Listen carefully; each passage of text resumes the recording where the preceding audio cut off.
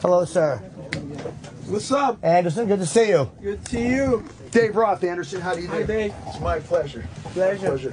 How's it going? How you doing, Jim? Hi, Jim. On in there. Hey guys. How are you? Good. Good. We're on the air. Here? Yeah. There we go. We're in the presence of royalty here. Where are you from, Anderson? Where you come from? Brazil. Brazil. Where in Yep. Brazil? The part, and I born in São Paulo, but I live now in LA. Why did you move to Los Angeles?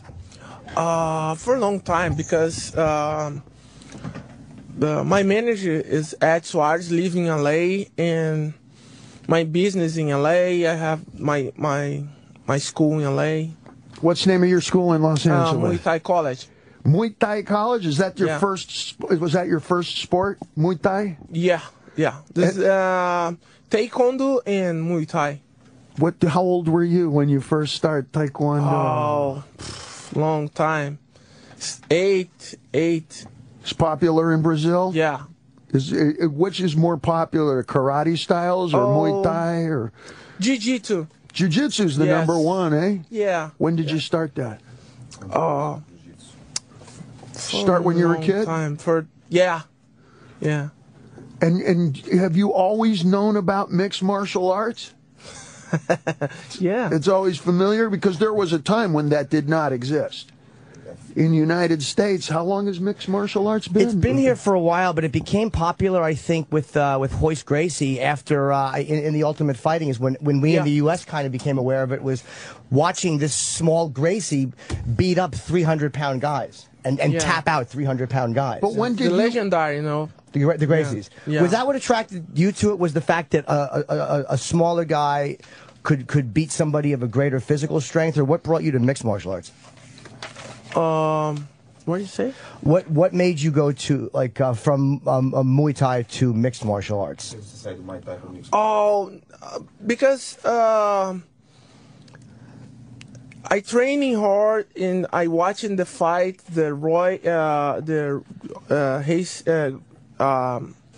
Hoist Gracie, and my friends training jiu-jitsu and talk to me. Hey, look, this is Hoist Gracie fight. It's good. This is the ultimate fight. But I training is normal. One day, my teacher talked to me. Hey, you ready for the MMA fight? And, no, this is danger. I know training MMA, but I started training the jiu-jitsu, the Nova União in Curitiba. And were you scared of it when you first started it because you thought it was dangerous? Yeah. And my first fight in the city is the Cuiabá, Corumbá in Brazil. Now we're at a point now with Anderson, and for those of you that follow UFC, you're for the first time in a long time, you're the ex-champion of the middleweight division, and I was at the fight, and it was a very shocking thing to see. What did you feel when you woke up on the canvas? Because for you, that's not something that happens very often. Not too much. It's normal. This fight is fight. You have the moment magic, and you have the chance for knock him out your opponent, and your opponent knock him out you. But it's normal. I back the December for the next for the fight. rematch. Yeah. And it's the 28th to promote the rematch. UFC 168 is Saturday, December 28th. That's, of course, Chris Weidman, who's now the champion, versus Anderson. And I think that's in Vegas. Yeah, Vegas. It is in Vegas. And at first you said no rematch. The first thing you said was you didn't want to fight Chris again. What changed? The first time I signed the new contract, Dana talked to me. You fight for Chris Weidman, you win, or Chris win, you have the rematch. All right. But the first time they finished the fighting in my fight, the Chris Weidman, I'm tired and no too much happy and talked, oh, I no more fight for the belt, but I fight, but no more for the belt. But Dana talked to me, hey, what happened? This is normal. Let's go. Do you feel because do you feel you lost giving it your best fight? Because it was, you were taunting him. Do you feel like you lost giving it your best, or do you feel like you didn't want to lose that way? I train hard for win all the time, but sometimes you don't have too much chance for win. The Chris Weidman is the very strategy, and you focus straight, and that's it. Sometimes you have the good working, sometimes bad working. Well, no, you trained hard for the fight. You were in shape to fight. You were ready to fight. But Yeah. I mean, in the moment, like in that moment when he tagged you and you went down, were you in a moment like you wish you could take that back and have been fighting harder? Because it didn't feel like you were giving your ability in that moment. It felt like, because you're such a great fighter, that he caught you kind of in a moment where you shouldn't have been in that moment. Does that make any sense? Yeah. I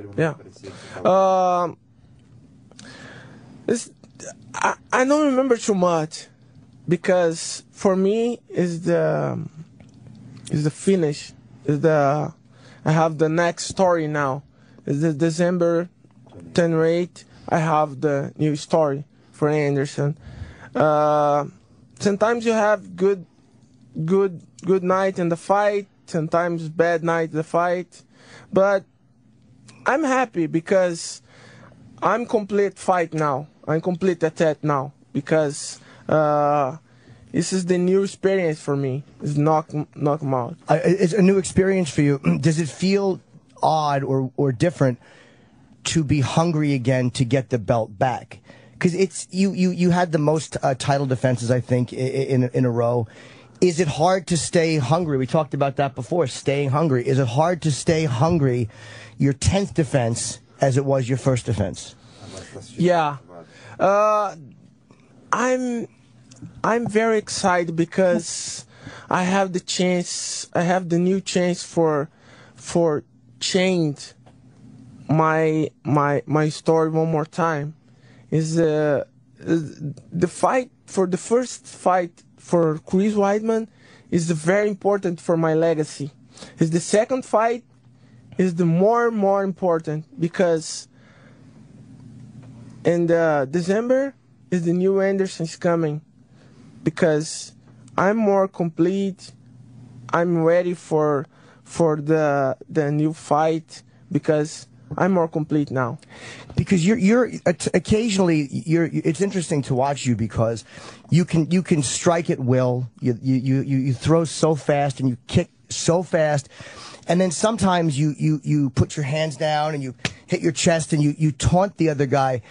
Is that part of your fight game? Is to get into their head and frustrate them and get them to make mistakes? Yeah, this is part of my game. This is for me it's normal. I know no putting this because don't respect my opponents. I respect my opponents, but this is my strategy. It's your it's not a lack of respect for the opponent. It's a part of getting him to make a mistake because he's so pissed off at you. Yes. And it does work. Yeah. In the United Sometimes working. Yeah. Sometimes yeah. Other times maybe not. In the United States, what we celebrate the most is when an athlete wins, then he loses, and he gets it back. That's why Muhammad Ali is so popular. 3 times. Lost it, got it back. Just like real life. My life is happy, then it's shit, then it's great, then it's shit, then it's lunchtime. Yeah, this is normal. Win, lose, win, lose. We love to see that. And you will not be considered a super fighter until you have lost and won it back. Because that is more this is normal. Do you agree with this? This is normal. This is the the real This life. is your opportunity. Yeah, because I'm normal guy. I'm no superhero. I'm normal guy. Sometimes win, sometimes no win. Sometimes you go for the normal life. You go for the working. You work in your job. No good. Sometimes good. This is normal. In the first round, was there a moment? It looked like Chris got you down, and was going. I think was it for a heel hook he was trying to get on. Yeah. Were you worried in that first round because he's a very good wrestler, and people said that he was going to try to get you on the ground and tap you. And in that first round, I'm like, oh, he's got. I'm black belt jiu-jitsu. So, I'm black, man. I'm black, man. So you're not worried about his wrestling? Yeah, the Chris is good wrestling, and the good jiu-jitsu training is good jiu-jitsu for the Gracie Academy. But I train hard. I train in wrestling in my academy, and I train jiu-jitsu for Nogueira Brothers and Ramon Lemos, the Atos Jiu-Jitsu. I'm very, very happy for Chris giving me the chance for the new fight. Do you have a strength coach? Do you have a special coach for strength training and diet? Yes, yeah. Explain to us what you have. What do you have?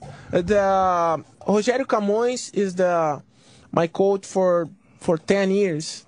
Is my body training and my cardio. And does he help with the food too? Yes. What did you have for breakfast today? Oh, and today is day off.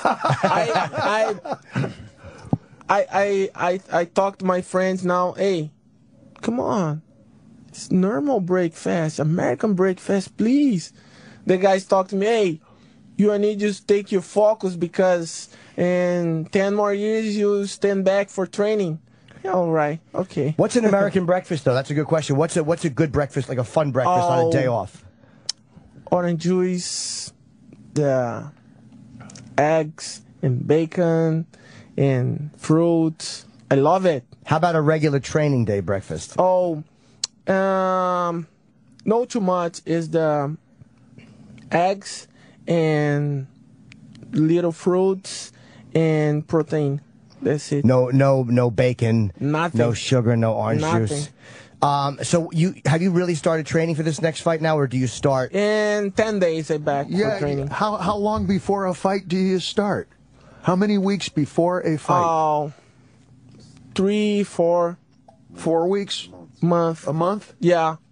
About a month before is when you really get serious. And then what do you go up until like the week of?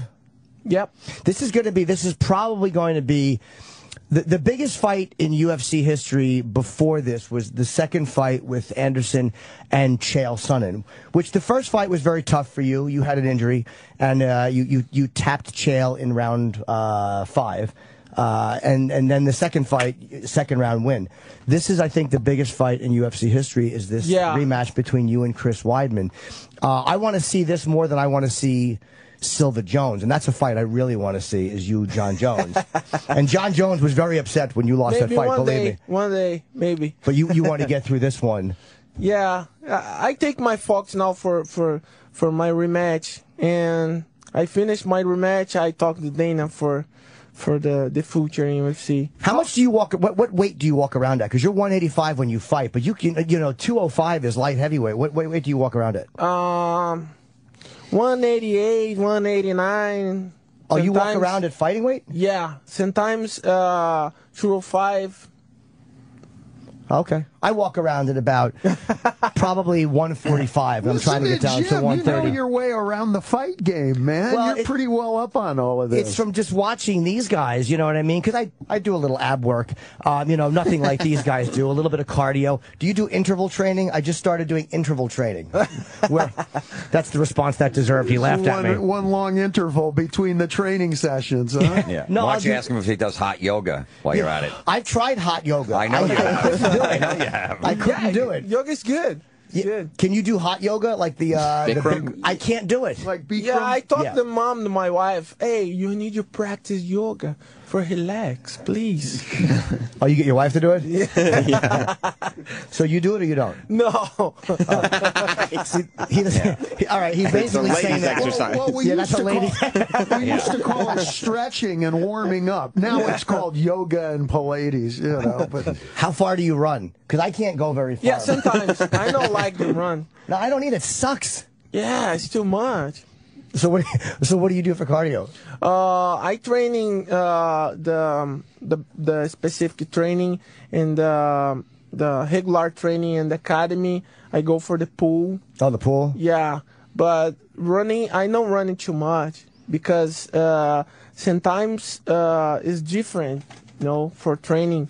I prefer the real training for MMA and So you fight, basically just fight every day. yeah. That's what your training is Yeah. you fight. You don't like a whole lot of the jogging, or you don't like yoga or any of the ballet or any of the other stuff. But there are guys that have said they took ballet who are in the fight game. What boxers have taken ballet because they said it helps with the foot movement. Yeah, I trained ballet for a long time. Oh, you did? Yeah, my mom put me in ballet, but for a long time ago. And did that help The with kids, yeah, your foot movement? yeah. Now, you seem to really like kicking people. I was watching your face. It was in the Weidman fight in round 2, and your arms were down, and you were throwing just very angry, like really precise leg kicks. And it seems like you like to do that to almost punish somebody when you're not even trying to knock them out. It seemed like there was something you just enjoy being able to kick somebody at will. Yeah, I train hard my kicks. You train to make your kicks Yeah, hurt? yeah. This is normal. Is the technique, the Muay Thai technique, and I train hard. Are your shins tough? Because don't Muay Thai guys kick tree? Is that a rumor? Like they say that the shins of a Muay Thai fighter, they kick like tree bark and they kick wood to make their shins. Is that true or is that bullshit? Nah, this is not real. Oh, it's not real? Nah. So how do you toughen up your shins and get scar tissue on your shin? It's the normal pad. You kick the pad. You're training the protecting your leg, but this is not real. Oh, okay. I'm just watching too many movies. Hey, Jim, have you ever done martial arts? Have you No. ever taken a class, or No. you ever done No. boxing or anything No, like that? I hit the heavy bag by myself, but it makes my knuckles sore, so I stopped doing that because I have very delicate hands, and it would really bother me. So Me too. you do really? Yeah. I'm joking. Oh, okay. I'm like, no. Jim, you'd be good at it, man. You're I don't- feisty. You got the energy for this. Now my cardio is not good though. I can't do good cardio. Like I do the elliptical machine and you could try this. It helps a little bit. I do 30 seconds really hard and then 30 seconds relax. 30 seconds really hard and then 30 seconds seconds relax. And I do that for about 3 minutes. Yeah, the sports is very important. Your practice sports is very important. It's very important for your family, for your kids. The sports is very good. Do you play golf? A lot of hardcore athletes play golf. No, I don't play golf because I don't have too much technique for play. What do you do? What other sports do you play to relax? Because there's always something guys do. I love paintball. Paintball? Yeah, I love it. And sometimes I play the football. Do you mean Brazilian soccer or football. American football? Soccer. Okay. Soccer. Are you good at paintball? Yeah, I love it. I played it one time, and I got those things hurt when you get hit outside the pad with a paintball. Yeah. I mean, maybe they don't hurt you, but they were very uncomfortable for me. I didn't care for paintball. Well, you can at all. adjust the pressure on the gun, man. You can turn it up to 350 pounds, and it'll leave a bruise, and it'll convince you to learn faster. Yeah, I didn't know that. I thought I was going to be really good at it, but I really sucked at paintball. So now you do a whole bunch of promotion today, and then where do you train? You going to train in L.A. or Brazil? I go for Thailand, and 10 days. Thailand? I go for training in my academy and then my grandmaster in Thailand. How long will you be in Thailand? Oh, maybe 1 month. I need to talk to my team and my master. Is it hard? Jim, you Yes. should tell Anderson about your trip to Brazil. Well, I went to Rio. It was good city. Yeah, I went 3 times. And I went to I stayed on in Copacabana. Oh, good. And yeah, I went to a club called Help. You ever see the club Help? Jim, you should come to Thailand with me, and I'll show you some clubs. Yeah. Well, that's. There was a lot of very beautiful girls in Brazil. Yeah, a lot of very beautiful girls, and I think I had to go get penicillin. Before I left, I think I might have gotten a little bit of a cold or something while I was there. Really, I know her. I enjoyed it very much. Venereal Denise. Yeah, yeah. I've never been to Thailand though. You know. Sounds like you're just right. Yeah, I think so. But you don't get into, you know, you're a family guy, and you know. Yeah. Was that? Let me ask you, because I remember after the Chael Sonnen fight, your kids came out with you on it was very emotional for you. It seemed like my kids and my son and my nephew go for the fight. It seemed like that second win over Chael meant a lot to you, and you seemed more emotional than I had seen you, because he had been taunting you all the way up, and that fight was really important. Does this fight feel like the same kind of urgency that you felt in that fight again? Because you really wanted to beat Chael Sonnen, and you did. And yeah, I training hard for the fight for Weidman. Chael. Oh, and it's the great fight for the story, and for me, it's the great moment. My sons is coming to give him the congratulations inside the octagon, and this is good because UFC is the known for sport for the specific people. It's the older people, for kids, for family. It's good. I'm very happy. Well, a lot of people call you the greatest mixed martial artist of all time. I mean, you're certainly the most prolific title defender in the UFC, and I was really bummed that you lost.